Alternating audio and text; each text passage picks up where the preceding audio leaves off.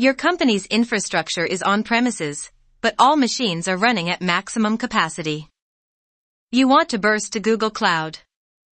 The workloads on Google Cloud must be able to directly communicate to the workloads on-premises using a private IP range. What should you do? A. In Google Cloud, configure the VPC as a host for Shared VPC. B.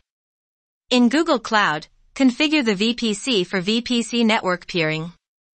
C. Create Bastion hosts both in your on-premises environment and on Google Cloud.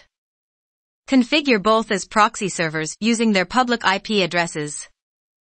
D. Set up Cloud VPN between the infrastructure on-premises and Google Cloud.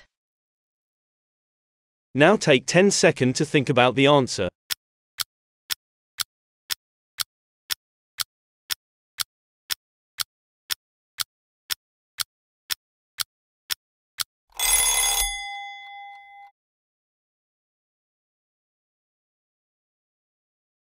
Correct answer is D.